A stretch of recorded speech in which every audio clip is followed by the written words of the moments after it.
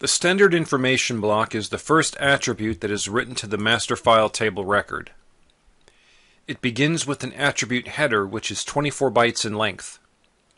The first 4 bytes of the standard information attribute header consist of the signature, which is 10.00.00.00. The next 4 bytes refer to the length of the entire attribute block including the header. This is 60 hex or 96 decimal. This means that the entire standard information attribute block is 96 bytes in length.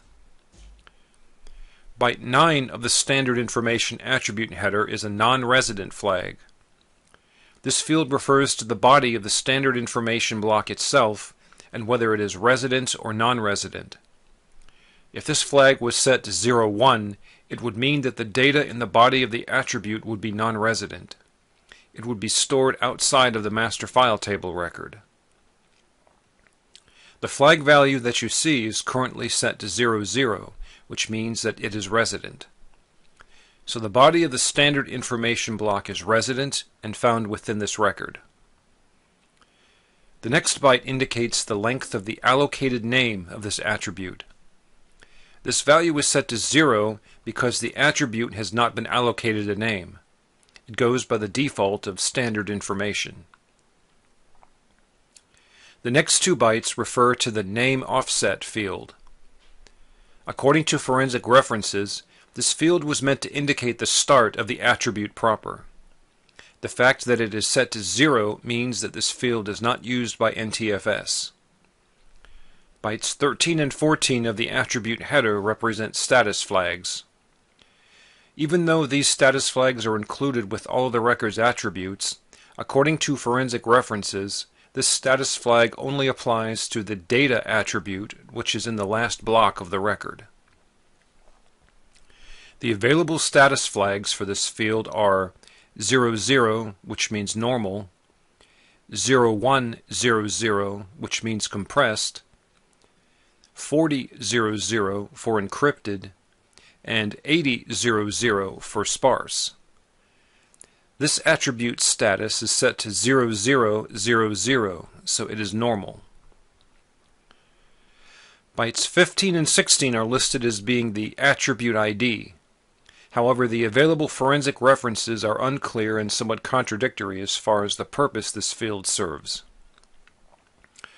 One reference suggests that this field is an identifier that is unique to the record.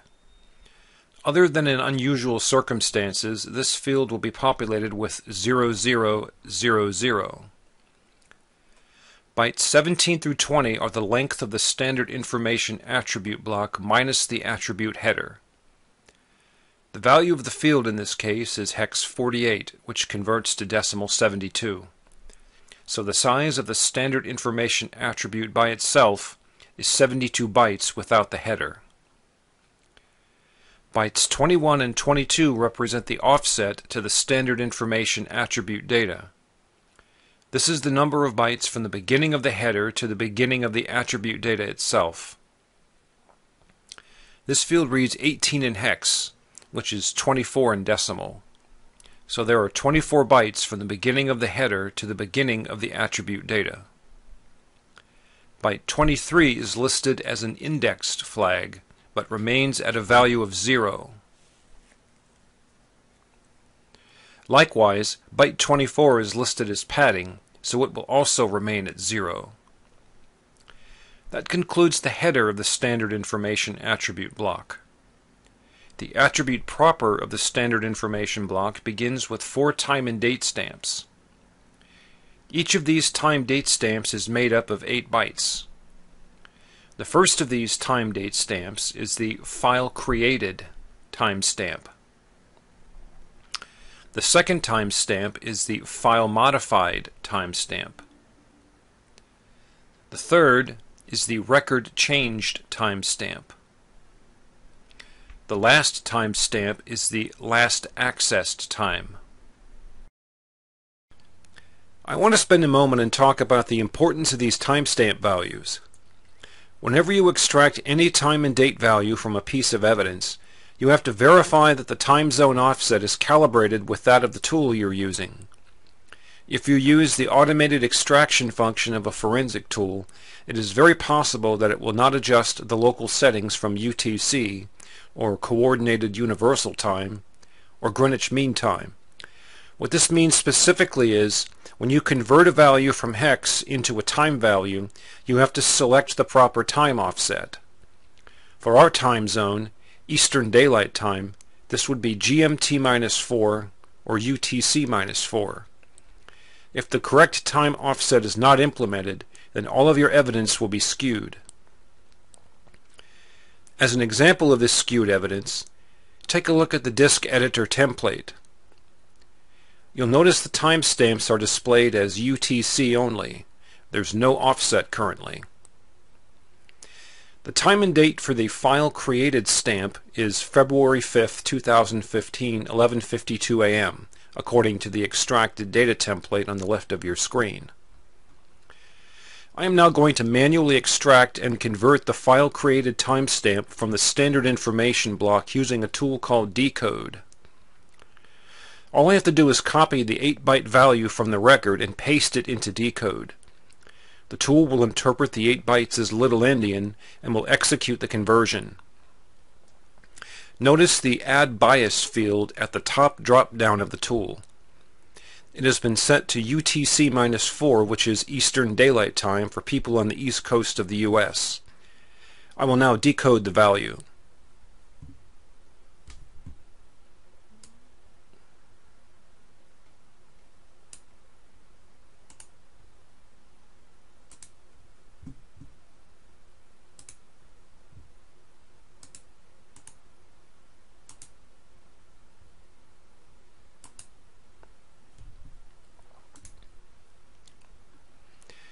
You will notice that there is a difference in times between what the tool decoded and what is displayed by the disk editor.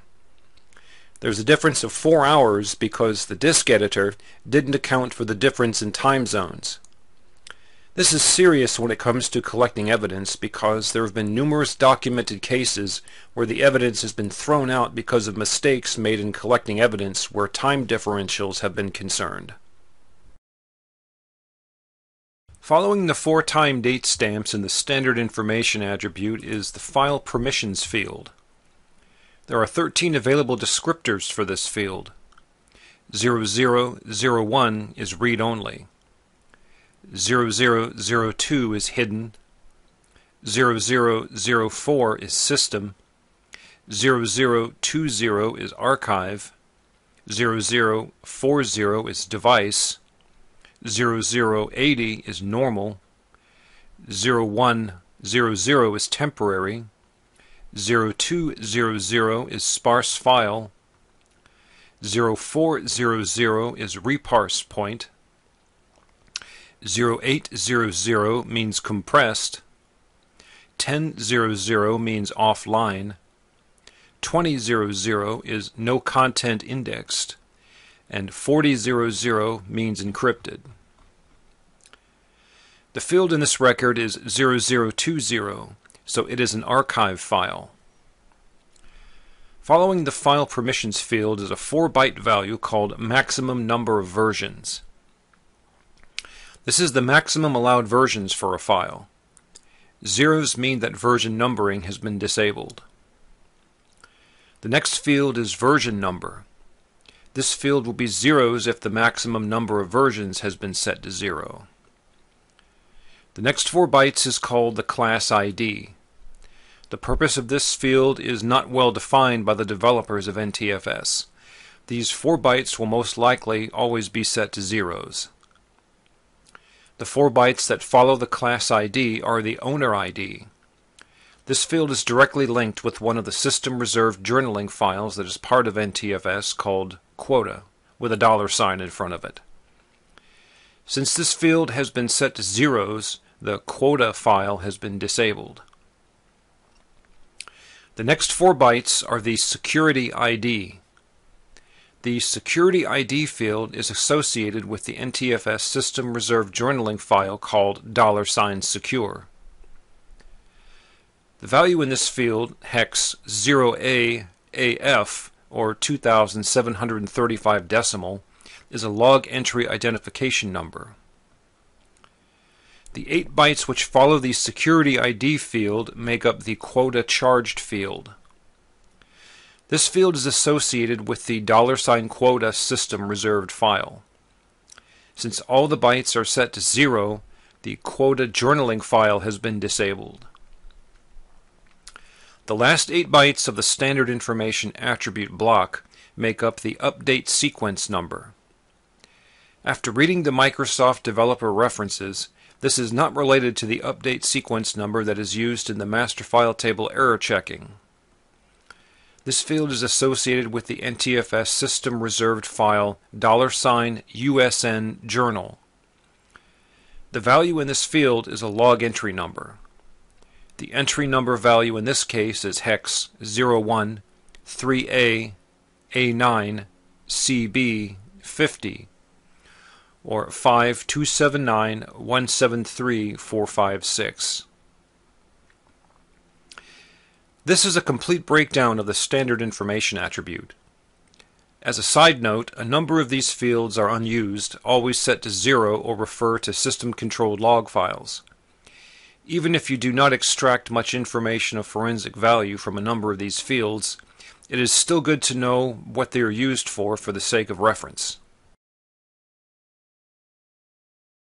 The file name attribute block begins with its signature of 30000000.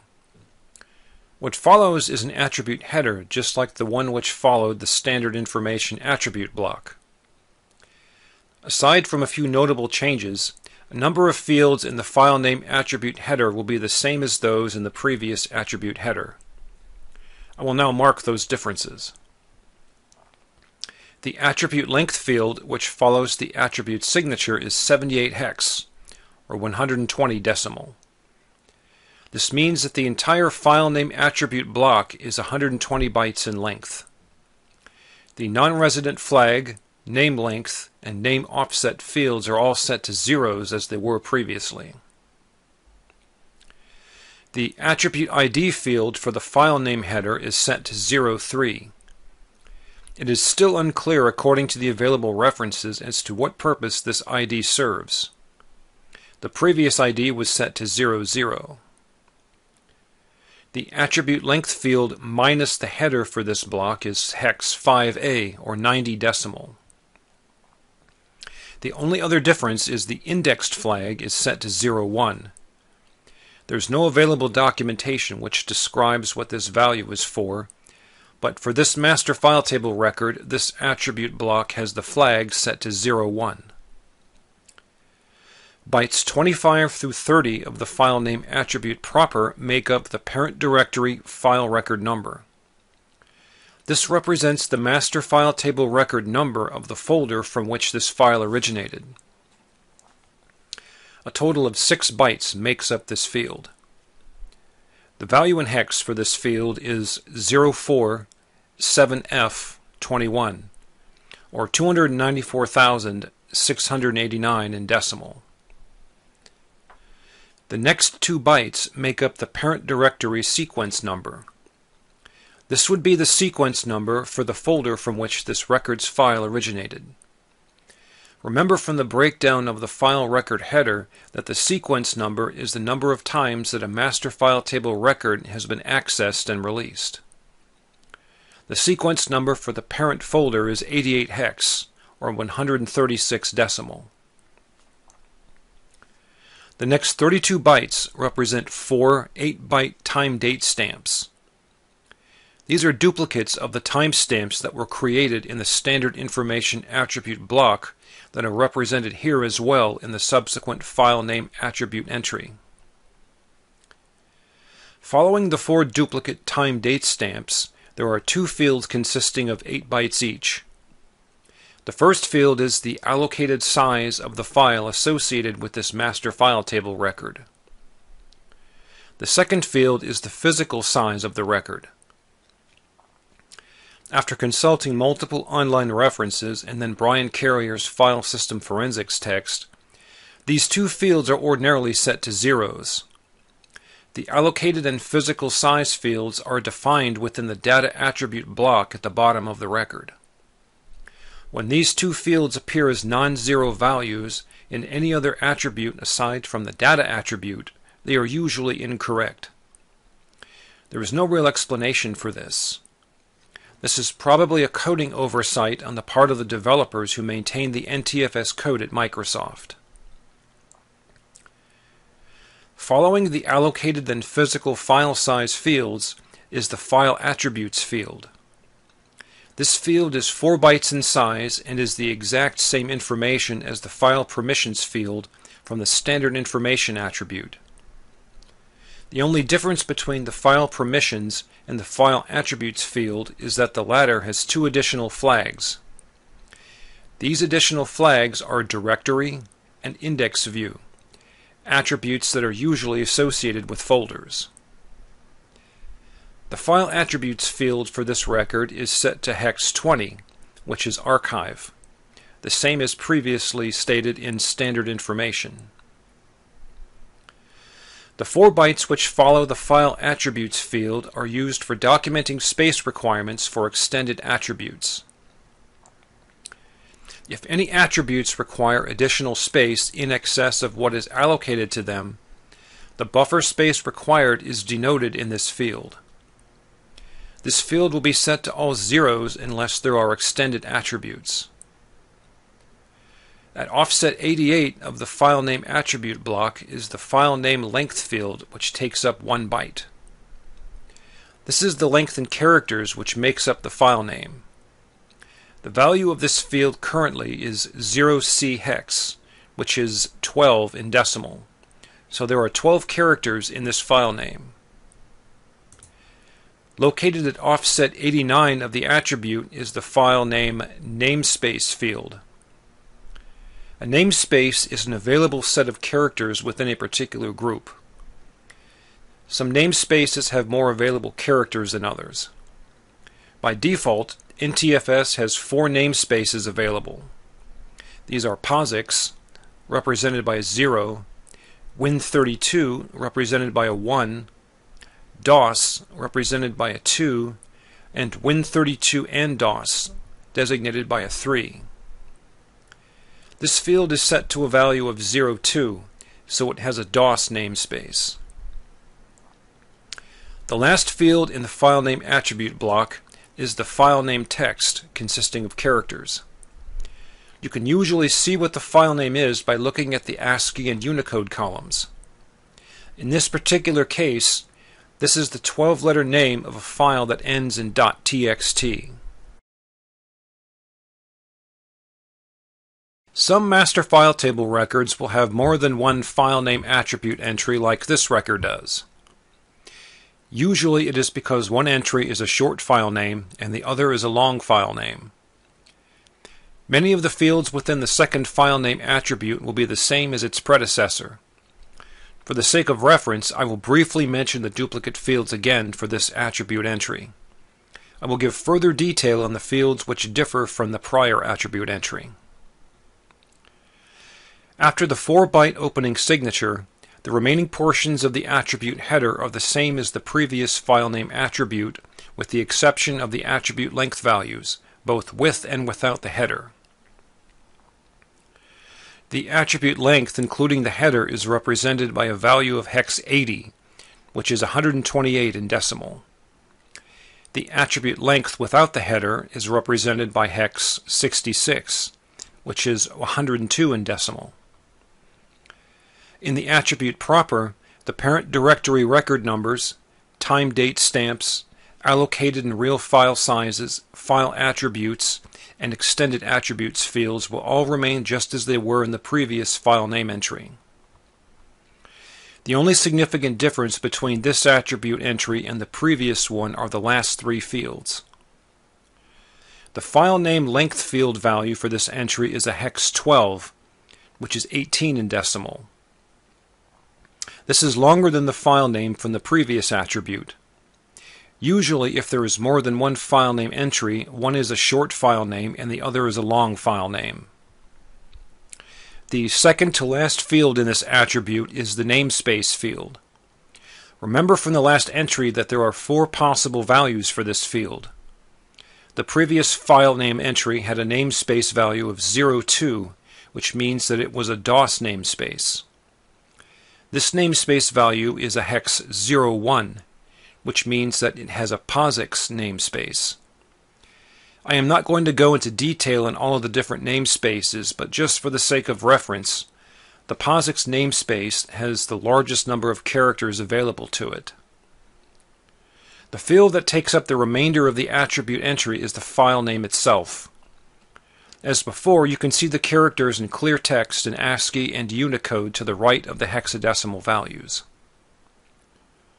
This is the end of the standard information and file name attribute entries for this record.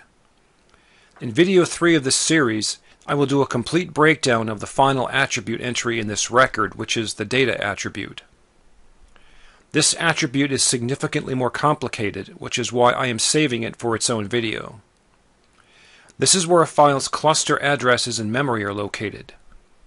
In the next video, I will demonstrate how to decode the values to get the address locations. This concludes part 2 of the video series.